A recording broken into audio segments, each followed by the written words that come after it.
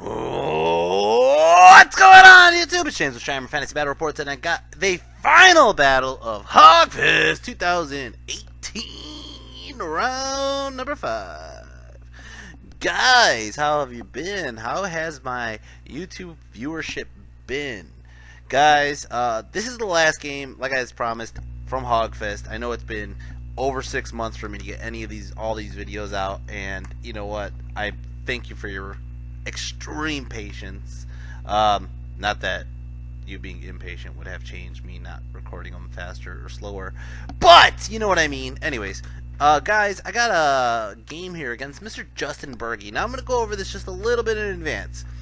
I'm not doing so damn hot in this in this tournament. Justin Burgy's in the top table in the most amount of points. I even made a big stink about it as we're playing, and these two guys over here should be in number 2 and number 3. I believe Burgy hasn't fought Schweitzer or Burgy hasn't fought Mike, one of those two, but I don't understand why they're not playing. And you know, it didn't make sense to me why I should be like, I'm doing okay. I got a big win against Ben Kerr in the last game, but I had a couple like average games and like close losses, like 12-9s and 11 or 12-8s and 11-9s. So I should be in the middle tables. I should be fighting. I think I didn't want to fight Mike Lies anyways. I think Mike Lies would have killed me, but there should definitely be somebody else I'm playing. But that being said, my little rants aside, Mike offers me $100 to play Justin if I could beat Justin with a 20-0 and give him the opportunity to steal a win and win the whole tournament. So there it is. There's the $100 that Mike Lies has offered. Here's Mr. Justin Burgy making fun of me for the fact that I shouldn't even be at this table. Let's go over what he has. Let's go over what I have. And I'm going to give you a hell of a game, guys. I'm not going to go down swinging like a chump. So, here's the magic, and I can't even see it all because, you know what, first off, he has all this fucking magic as a Highborn Elf player. He has the one where he gets all the level 1 spells or something like that, and he ends up taking Oaken Throne as well. And he has that one wizard that even though he casts another spell from another lore, he still gets Oaken Throne, or the Druidism attribute to go off. As you can see, this is how we play on the table. Now we're playing the 3 points. What is that called? Secure? No, not secure target. It's the one where, like, the treasure. I don't know what it is. The one where you grab the token and you hold on to it with a unit that's, you know, scoring. Blah blah blah. Whatever, right? Now, as you can see, he has a very defensive list. He has a very well-rounded list, might I add. And he deployed center heavy. The unit in the center is a block of Phoenix Guard that are hard to kill. Has its general in it. The general has like the Spear of the Blazing Dawn or whatever it's called, and it's a fucking brutal weapon to get into fight with because he's going first basically. There's not many things that can go faster than him, and he will kick your ass with it. He has 2 spells that could boost his strength as well, so that's something to take note of. The 2 units on the side are just spear blocks, but they do have the charging Rima banner, so if they charge in, they're going to have extra strength. In behind the unit of Phoenix Guard, he has a unit of bitches with bows, the Queen's Guard. Now the Queen's Guard does have the mage in that unit, and I think the mage is the BSB. I'm not sure entirely how that works. He has a small unit of archers hiding on the back right side. Then he has 3 bolt throwers. Now I let him deploy. He picks sides, and he picked that side. So I got this side over here with the hill, and I already know how this goes. The bolt throwers just kill my general. The general causes magic panic. So I decided to hide my general behind the hill. Not only that, but I decided to limit his damage potential by putting my units majority behind the hill or in the forest or behind other ends. I let him deploy first basically, and I put all my shit out of range. We're playing, I want to say it was marching columns. So I started on the right side with my dogs, and I put my savages there, and I put my ironworks there, and I watched where he deployed. And as he deployed, he kind of deployed it where everything is where you see it now, and I just decided to hide all my characters and let my spider go off on the right side. He does have 1 chariot on the right side, which isn't too much of an issue for me. I know it's an issue for other people because they don't realize how fast that motherfucker is. And I put my spider all the way on the far left side. Basically, that one I want to get around the flank and get in there and do what it needs to do. The right one is more important. Excuse me. to keep alive because that one's my wizard. For turn 1, he's going to take turn 1. Turn 1! Highborn Elves, and here's Koopa giving me some good luck, hopefully. He basically just kind of rearranges his army. He's basically realizes I'm trying to pincer him, so he starts to get himself in a more defensive position. He takes the freaking wall, which is going to play a part later. Looking back at this picture, I'm pretty sure that's not how the wall was supposed to be on the table, but it's fine. Now, I go ahead and I vanguard my dogs behind my savages. I'm not going to let them just kill my dogs for free, which he probably will eventually. But I'm playing extremely defensively. He could take the damn tokens and walk away with it if he wants. This is how he looks, though. Magic ends up getting a 5 on the flux. Goes ahead and he throws up Oaken Throne. This is before I realize he can actually just keep throwing up the attribute onto anything. He gives these guys a +1 ballistic skill, so they can just start shooting better. And then he goes ahead and gives these guys something else to probably boost their strength or something like that. I don't remember what it was.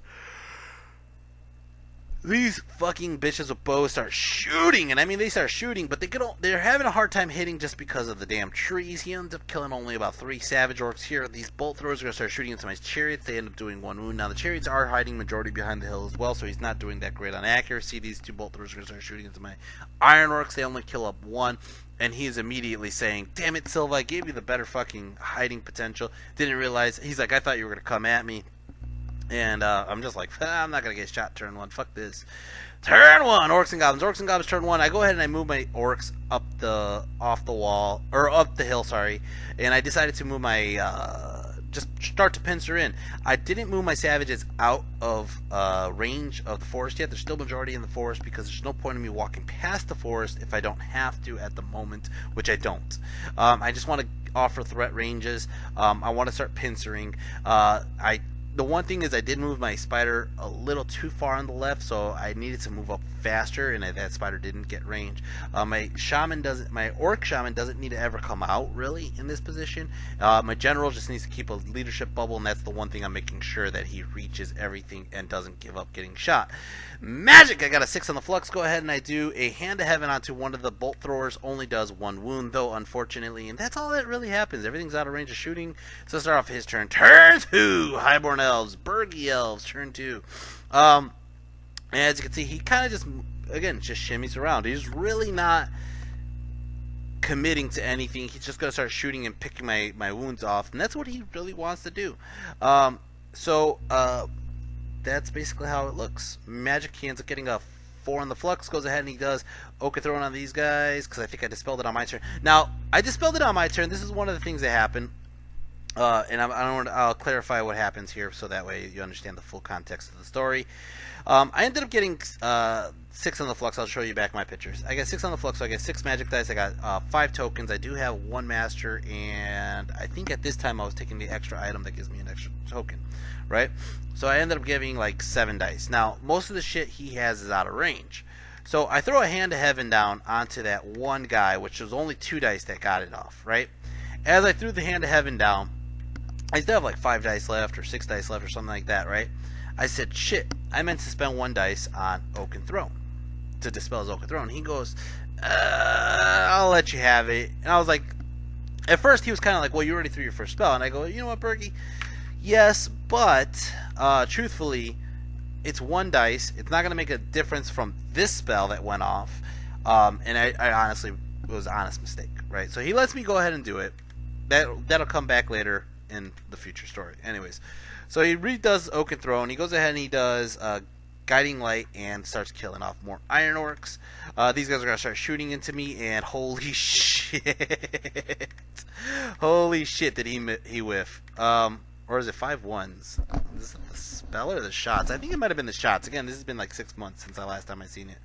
Anyways, or I think this is actually my ward saves. He got 5 wounds off, and I go ahead and I do the ward saves, and I get fucking 5 ones. What's it? Yahtzee! But it was just fucking nothing. So I'm gonna go ahead and lose 5 savages. Over here, he's gonna start shooting with his bolt throwers into my Iron Orcs. He ends up killing off a couple more Iron Orcs, and then these bitches with bows are gonna continue shooting into my chariots. They end up killing off one of my chariots. This bolt thrower is gonna shoot into my chariots. Does a couple more wounds. Gonna start off turn 2 Orcs and Goblins. Turn 2 Orcs and Goblins. I go ahead and I move my spider up aggressively on the left. I'm figuring, you know what? I can handle some fucking spearmen. I can handle some the bolt throwers. Bolt throwers aren't going to kill my spider on the left fully health. Basically, that's just the truth to it. So I just go ahead and move up aggressively on the left. On the right, my spider kind of moves up aggressively. There was a huge thing where he could see my spider, and even though it's a front charge, he could charge past the building and turn. So I ended up having to do it where I put my spider where it's just looking at the damn building and doesn't give him a charge with that spear block. Alright, magic, I got 8 on the flux, and I go ahead and I do a hand to heaven, go ahead and I blow up the one bolt thrower here, right? Or did I leave it with one? I think I blew it up. And that's all that really happened with magic. I think I tried to throw it on a comet, he stopped it, or he binding scrolled it, whatever. Over here, this chariot's going to start shooting wounds into the bitches with bows, get a wound off. These guys are going to start shooting into the whatever I could reach, which everything's hiding behind walls, so it really doesn't matter. I think I shot like one highborn elf off, and that's all that really happens. It's going to start off turn 3 highborn elves. Turn 3 highborn elves.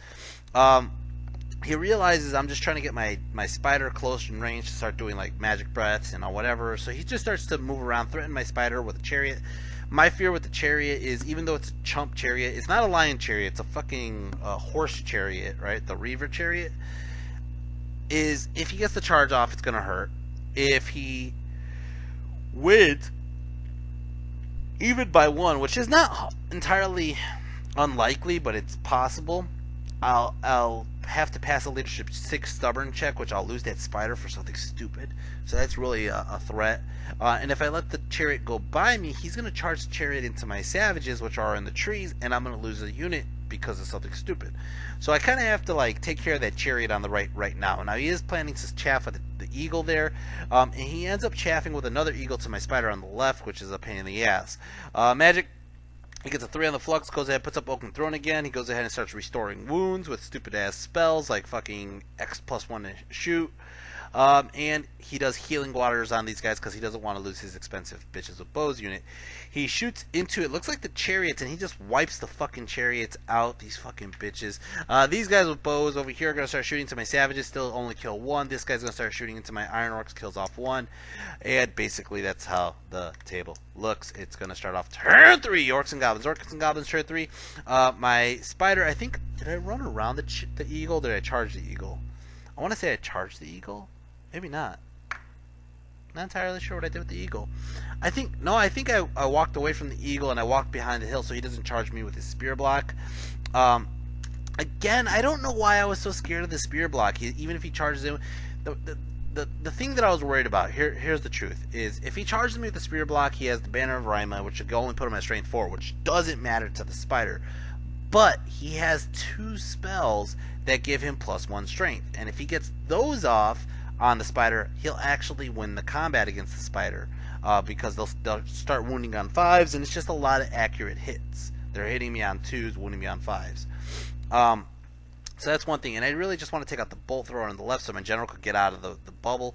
Anyways, where's my pictures? I lost my pictures. No. Let's see. This was turn 3. 1 second. I went out of order, and all of a sudden, boom, I lost where I was. Okay, it was this one. Then it's over here. Magic ended up getting a hand of heaven off on the chariot, ended up blowing the chariot up, which was just great. As you can see, I had to move the spider back because he's about to charge me with the spear block, so I had to just kind of get out of range. But I failed the march check, so I only got to move 6 inches, and that's basically where I went. Over here, I'm going to start shooting into his eagle with the goblins, and they end up killing the eagle, which is fucking great because I didn't want him to chaff me again. And it's going to start off turn 4. Turn 4, Highborn Elves. He decided, oh shit, I got to get the objective. So he goes ahead and he pushes up in my face. And this is a very smart move by him, and this is where one of the issues becomes later on, which is he's looking at it with the Ironworks and Goblins. They cannot handle that unit. They cannot handle that Phoenix Guard unit as is, right?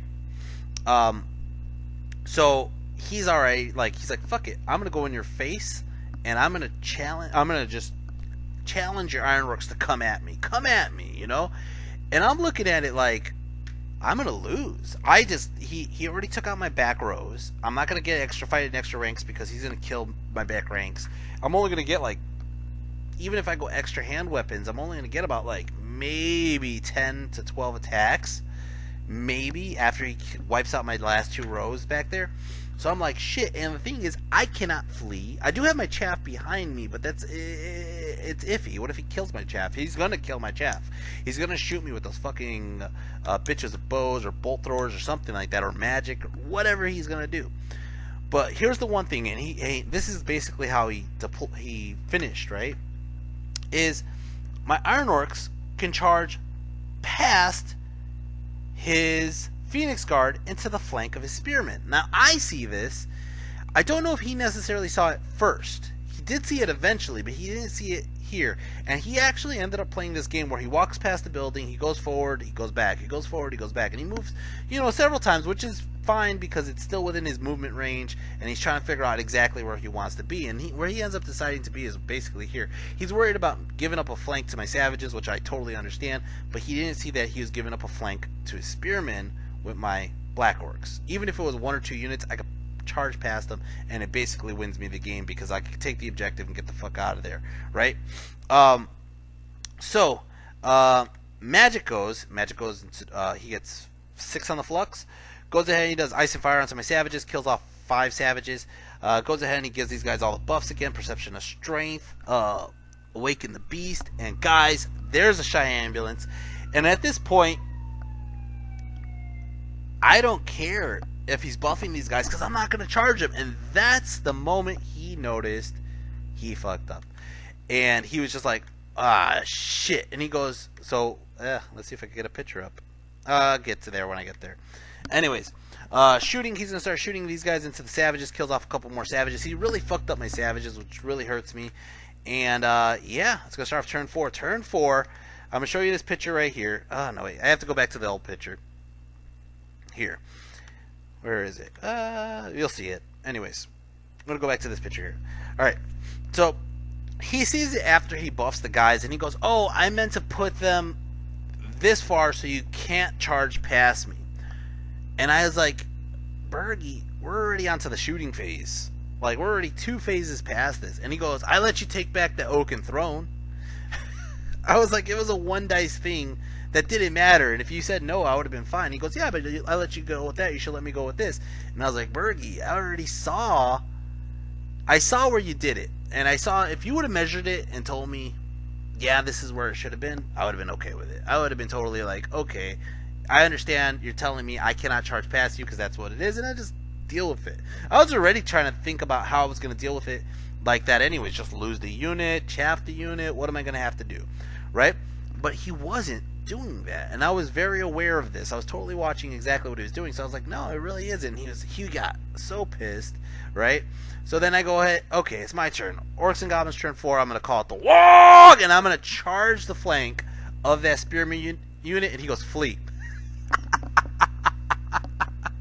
Oh, that sucked for me. God damn it. So he flees, and I try to charge, I believe, the flank of his unit there with the savages, and I fail the charge, which is a very shitty spot. Basically puts me like this. Now I go ahead and I throw up the dogs behind my Iron Orc, so that way if he overruns or if he kills him and tries to turn, he's basically can't get to the flank of my goblins. That's why I put my dogs there, so he just doesn't get the flank of my goblins, which it doesn't really matter, to be honest. He could have killed both. My goblins are just going for that fucking the token. I think I might have moved my savages onto the token because I figured he fled. I might have done this out of order. Anyways, it really didn't matter. It really kind of puts me in a shitty spot because he fled, which is just a smart move by my opponent. And unfortunately, it was under the circumstances it was, but it was a really smart play by Burgy. Magic, he ends up getting I end up getting a 4 on the flux. Go ahead and I do Smite the Unbeliever on these jabronis, and I end up shooting them with the Goblin bow shots, and look at that shit. I killed off 6 of them with Smite the Unbeliever and bow shots. Oh, God. Over here, I end up putting up the breath weapon on my champ, and I'm just going to shoot a breath onto that unit there, and I might have killed 1 or 2. It doesn't even matter, really. It's going to start off turn 5. Turn 5, this is how the table looks. Now, he's not going to charge my spider. And again, I don't know why my spider wasn't more aggressive. I should have been more aggressive with the spider. I should have had more faith in my spider. But it was one of those games where I was just afraid of making mistakes against Burgy. And I think that, to me, in my head, I'm like, maybe I'm underestimating that little spear bin block against the spider. I shouldn't have. I've played this 100 times with Dan when Dan was alive. I should have just let the spider fight the damn spearman. I know better. Anyways, he ends up charging here into my Iron Orcs, which that we knew that was coming. And he ends up rallying the spear block, which puts me in a very shitty spot with the spear block, even though I got the objective there with the savages. Magic, he ends up getting a 1 on the flux. Can't really tell what he did on Magic. Here's he ends up doing Awaken the Beast here, which, okay. These bitches are going to start shooting to my savages. They end up killing off more of my savages. These guys just wipe my Iron Orcs out. Of course they will. Now, how does this work? Yeah, he ends up wiping out the Orcs. The Orcs are basically like 5 or 6 left. I end up only killing 2 of the Phoenix Guards because he makes some ridiculous 4 ward saves. And it's ridiculous. I didn't probably, like, I'm not shitting you. This is, and he could admit to it too. I did probably like maybe 10 wounds. He made like 8 ward saves. And not only then, but again later on when they get into more fights. Now he kills him. He decides to overrun to just wipe out my chaff as well. And he overruns and he fails to get into my dogs. Which is huge. Which is fucking huge. It's going to start off turn 5. Orcs and Goblins. Turn 5 Orcs and Goblins. My savages are charging it to a spear block that just rallied. Now this could be huge, this could be bad, this could be whatever. I failed a frenzy check, so they had to charge, which he was like, oh, that's bad, and it really is bad. And if I go for the bitches with bows, he's just gonna stand and shoot, kill off the rest, and it's a longer charge, so I might as well just go for the spear block. I tried to get his Phoenix Guard with my spider into the flank, right? Now, I don't have a picture of, did I get the charge? I think I did get the charge in. I think I did get the charge in. Alright. Anyways, I think the spider connects and I think the savages connect. We'll find out in 2 minutes with the other pictures. Magic, I got a 5 on the flux. Go ahead and I boost. Yeah, my spider got in, so I get Cleansing Fire off and Awaken the Beast off on my spider to buff the toughness of my spider, because these guys are like strength 5 or 6 or some shit like that, right? These guys over here, my savages end up just taking out like a chunk of the freaking, not even a chunk, I'm sorry, they only take out two fucking spears. I whiff on the fucking roll, I only kill off 2, right? Oh, I take it back, I killed off 4. But he ends up killing off 5 of my 6 remaining savage orcs. 5. He said it, I said it, I knew what this fucking meant. He said, ooh, that's really bad. I really wish he killed that last guy. If he killed that last guy, he cannot overrun because I charged him. But since I charged him and I only have 1 guy remaining and I'm going to lose combat, I run and it leaves him in better positioning over here, which is just ugly. My spider, on the other hand, he doesn't challenge. I don't remember why he didn't challenge, and he ends up only putting a 1 wound on my spider. My spider ends up just fucking up a couple of his guys, but I hold my breath weapon for the next turn, or whatever it is, and it's going to start off turn 6. Burgy turn 6. Burgy turn 6. This is where the game gets really good, guys. He charges into my savage runs and gets way over here, right? He's going to redirect into the flank of my spider, which is a lot. I think he might have gave me a champ last round. That's probably what happened. So he's going to charge into the flank of my spider. Now my spider is stubborn, which is fine. I don't care if all those bodies are in. I can still challenge out and deal with what I got to deal with. And I'm still tough 7 right now. So he gets in like so. Boom! Alright. This spearman block decides to challenge the spider, which nothing happens there. Magic, he gets 8 on the flux. Goes ahead and he does perception of strength on these guys, boosts their strength, right? This bolt thrower that's alive shoots down the last savage boar boy, or orc boy, which is fine because this guy's in my way. Now, if you noticed, I put my goblins facing the rear of his unit in ranks. So I have a deep goblin squad of 30 bodies there, ready for the next turn. I did this, I thought ahead of this, right? These guys are going to start shooting into the goblins. They end up taking off the back rank, which totally understandable. Now he ends up putting up a challenge. He declines. He ends up putting 3 wounds onto the spider. Now he has a charge, a flank, a big flank, 3 ranks, 3 banners, or 2 banners, whatever. He has a good fucking roll on my spider. My spider beats the living shit. I mean, beats the living shit out of that spear block. Look at that. Holy shit. I think I did the breath weapon, the thunder stomp, all the attacks, and I beat the shit out of those spear block because I didn't want to touch the fucking Phoenix Guard. The Phoenix Guard have 4 boards. I might as well just kill the guys who I can kill and win this combat and hope he runs away. So the spear block is going to run away. They fucking run away. Nobody takes that objective. That objective is lost, right? The fight in the front, though, they're going to stick because they're stubborn or steadfast and stubborn, I think. No, just steadfast. And that was just phenomenal by Chigo, the Chicken Rock. And it's going to start off Orcs and Goblins turn 6. Orcs and Goblins turn 6. Holy shit! I charge my Goblins in the rear, my General in the flank. All right, I charge my Spider up on top into the spear block, and let's go into it. Magic, I got a 7 on the Flux. Go ahead and I give them reroll to hit his unit, so that way basically he's going to everybody, Chigo, the Goblins, my General, everybody's going to reroll a hit against this unit now. So I go ahead and I do Cleansing Fire onto, I want to say I did it onto a Shady Git. Anyways, we'll see how that plays out. Now over here, this combat, I end up killing off like, I don't know, 15 of these guys, but it doesn't matter. He ends up holding a steadfast, and I'm not going to get anything out of that, which unfortunately this just happened really late in the game. It kind of happened late in the game because of him. He kind of knew what he was doing to avoid getting in combat right away. Over here, this is the most ridiculous bullshit ever. My Initiative 7 Shady Gits only killed 2 guys because he made a shit ton of ward saves, right? My impact hits with my General only does a wound or 2. He challenges. Now here was a major mistake by me. Here was a major mistake. He challenges with his General, and I accept with the Spider, which I was trying to limit how many attacks he does on the Spider. So I figure if I'm not getting attacked by all the frontage of his guys into the Spider, and I only take it with the General, Spider might live. The problem was he does multi-wounds. So he does 5 fucking wounds on the Spider. I think it was the overkill. I think he did...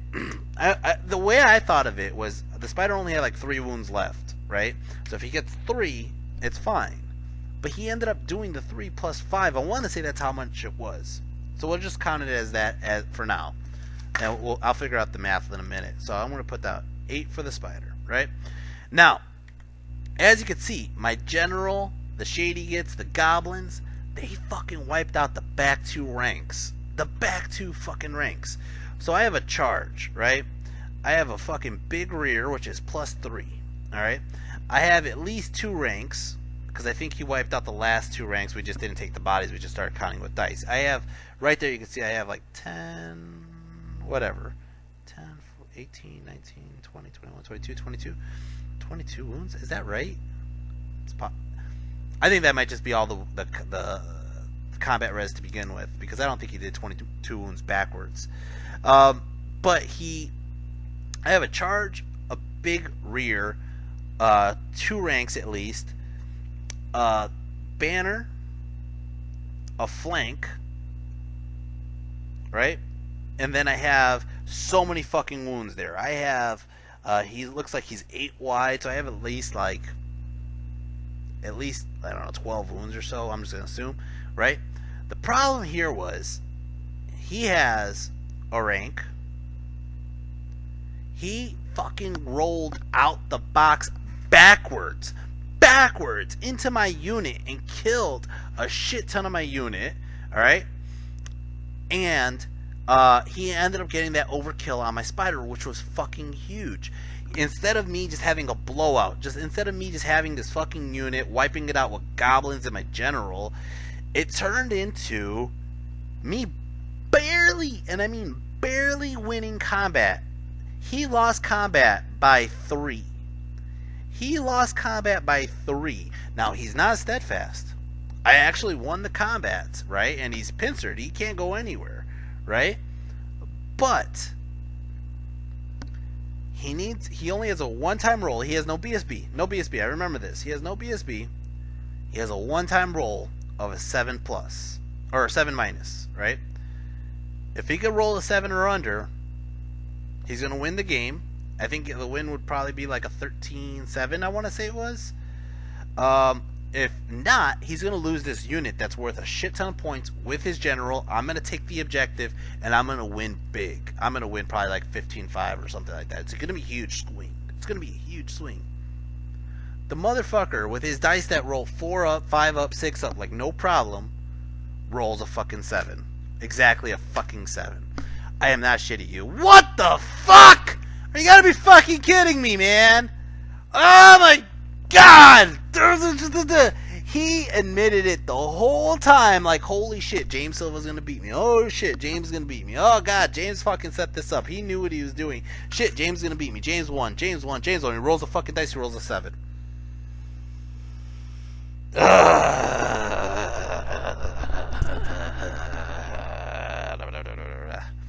Anyways, it was a fun game. I actually thought it was a very tactical game.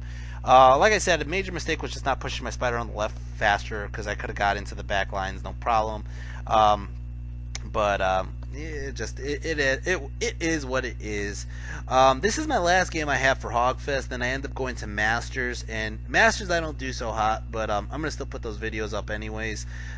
It basically, this game in Hogfest ended up in, like, I want to say it was like October, and Masters was like in February or January. So like a few months had passed. I didn't play any games in between those two, and it shows more or less. Let's go over the winners and the losers, and let's go over how everybody did. So for this is the lowest point earner period at the tournament. Basically, he gets not the wooden spoon, because the whole Hogfest is barbecue themed. So he ended up getting a wooden spatula, more or less, and some jam. I don't know what the jam is, but this is Ian. This is actually my boy Ian Holland. He used to be a Chicago guy. He moved to St. Louis, and it was great to actually get a game or see him play. It was actually very invigorating, because I used to play with this guy all the time. Him, Dan, Aaron Marland, and Todd and Luke and Red, you know, and my brother. And it's kind of sad, because that group kind of dissipated, died, deported, and my brother stopped playing. So Luke and Todd still play, but yeah, it was kind of good to see that Ian was there. And Ian brought up a very interesting point, and this is to everybody. This is to me. This is to everybody. Ian told his wife, you know, oh yeah, there's a tournament, but I don't think I'm going to go. And his wife said, why not? And he said, it's a dying game. He said, it's a dying game. Not many people are playing it anymore, blah, blah, blah, blah, blah. And she said to him, it's a dying game because people like you say it's a dying game. And she goes, if you want the game to succeed, you got to go and play. So he did. Even though he didn't do so hot, he came out and played. And that's a very interesting point. It's a very interesting perspective. And it's funny that he listened to his wife like that.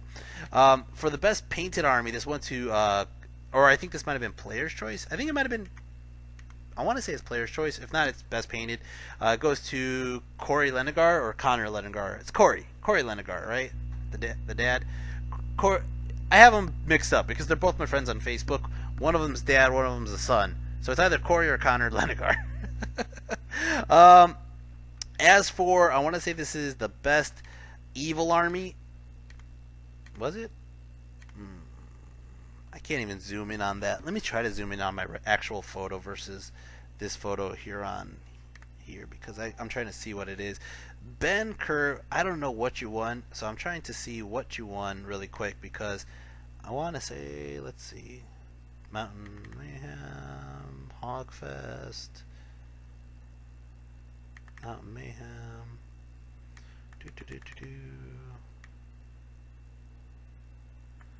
here's the picture of Ben. It's not going to help that I can zoom in this picture and it's going to say like best barbecue. Alright, come on. Computer's going slow. Probably because I'm recording at the same time I'm trying to pull up pictures. Alright. Zoom. Oh, it's best sportsman. There you go. Ah, I did zoom in. Did not think that was going to work, and it did.